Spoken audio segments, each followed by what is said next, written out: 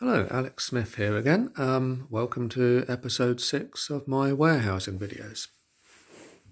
Okay, what stock to hold and how much to hold? These are quite important questions for any business. Remember, you're paying for this space, so the amount of space that you have is finite. There's only so much you can stick into your warehouse. So what stock do you keep? Well, firstly, seasonal goods. You're going to spend, more time on the beach in summer and perhaps doing suntan lotion and that sort of thing. So your warehouses will start gearing up for spring and summer ranges beforehand. So when it comes to Christmas, the larger warehouses will start stocking the Christmas stuff, perhaps in October, September, start getting the stuff in. You always work one event ahead. So for Easter, you'll start looking at stuff for Easter by the end of Christmas. Also, suntan lotion happens during the summer, mostly. So you would stock more of that in the summer period and more swimsuits and t-shirts and what have you. And also, have you noticed how come about this time of year, May, April, that sort of thing, suddenly we're inundated with barbecues in the shops and all the paraphernalia and garden furniture and that sort of stuff. Whereas in winter, you can see much more woolly jumpers, etc., etc. You can see much more thick duvets and warm sweets and snacks like hot chocolates and stuff being sold. Whereas if you've got all of your warehouse stocked up with summer goods come winter, not good. You notice in the January sales, for example, there's a lot of wrapping paper. Well, that's because it's cheaper just to sell it off for 15p or whatever than it is to hold something that's so cheap anyway in your warehouses. The storage costs outweigh the sale costs. So whatever you haven't sold, get rid of to make way for the summer stuff that you do need the room for. So you work season by season in effect. So how do you know how much of each to hold? Simple.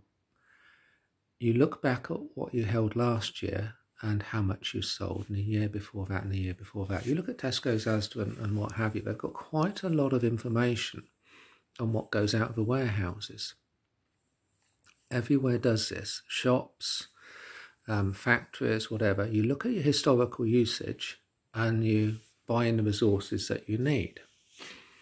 Now, the problem is, if you have a lot of stock that isn't moving, it's just tying up space in your warehouse.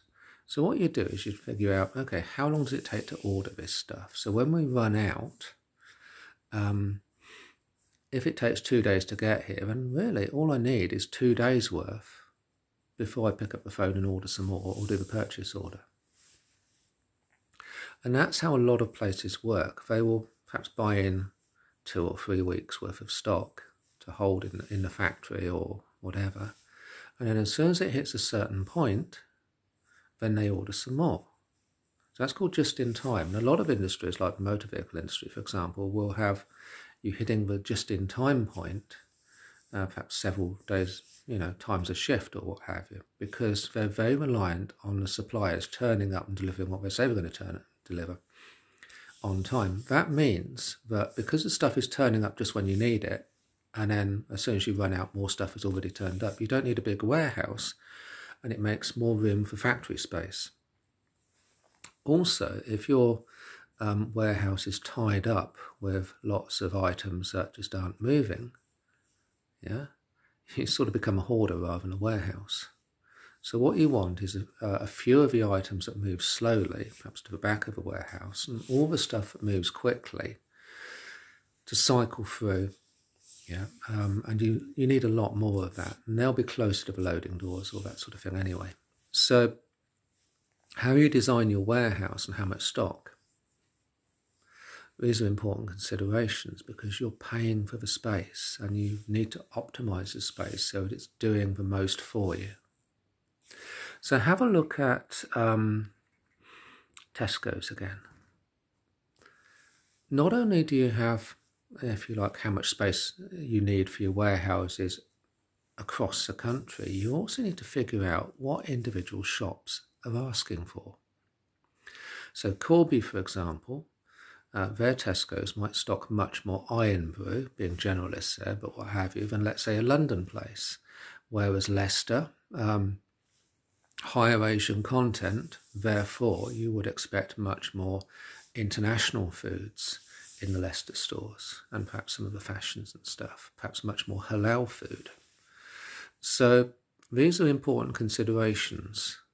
How do they know what each store is buying and what the customers want? Well, firstly, you've got the individual stock records of the stores, and you can tell exactly what's moving. And Tesco's, Asda, and what have you, been doing this for ages, so they've got all of that information.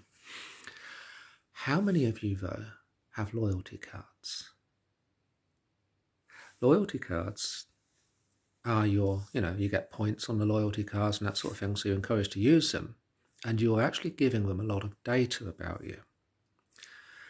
With this data, they can make a lot of educated guesses about your lifestyle, how many children in your family, how many people in your household, what you like to do, what the other people in your family like to do, spending, etc., etc.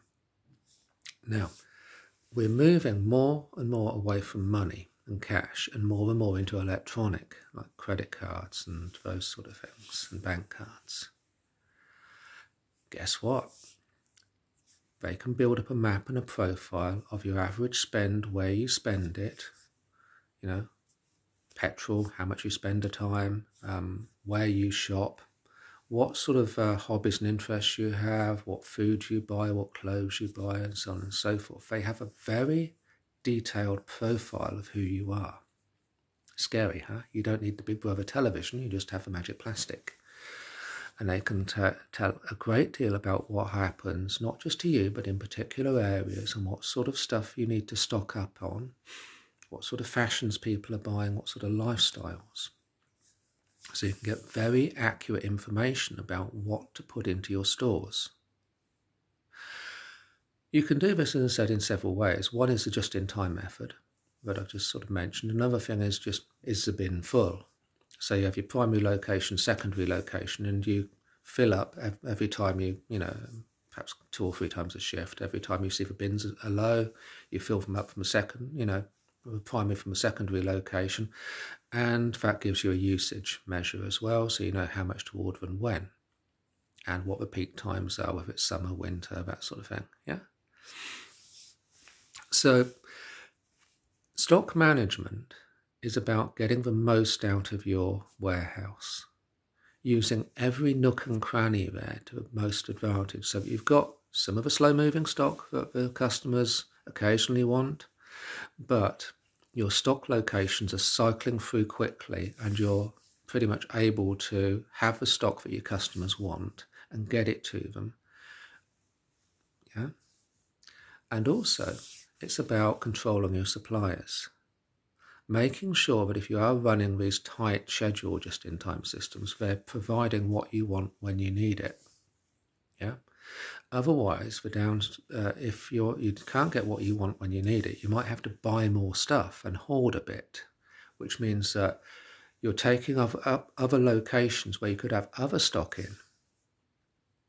So, yeah, a bit of a balancing act. It's about knowing your customers, knowing the history of what you've used in the past, seasonal goods, but also there's another factor as well, fads. When Frozen came out, for example, it was just another Disney movie, and they stocked, the various dolls and colouring books and what have you to their expected level. But it became the next best thing, and they found themselves wrong-footed, so they had to go out and get some more cheap manufacturer turnover quickly to get it into the shops in a very quick turnaround, because they got it wrong. They misjudged what was happening in the market. Rubik's Cubes, various other things that have been fads over years, and the must-have items. And this happens quite regularly as well. And every Christmas, for example, the must-have toy or the must-have item. And people do a lot of guessing and research to figure out, and marketing to figure out, what people should be buying this year. Now notice I said should be buying. This is where marketing comes in. You want a toy, but you've going to need that toy.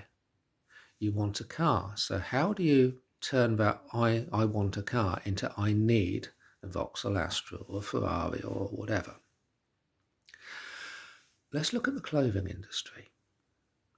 If you think about, you don't just get them in the shops. There's sort of like the Captain Kirk wardrobe of black trousers and mustard top all the time. What you have is fashions and various trends and things. So how do you know what to stock? Well, it's quite simple. They tell us what we're going to be wearing in 2 years' time. You have all the, catwalks and various things, and this stuff has been designed over the previous year by the designers. And you get all the buyers there. Now, yes, you've got these one-off £20,000 creations or whatever. But people like Marks and Sparks and what have you, have a look, and they will buy in certain things, but they will nick ideas and set it up so that you are being on trend for what's in the fashion houses.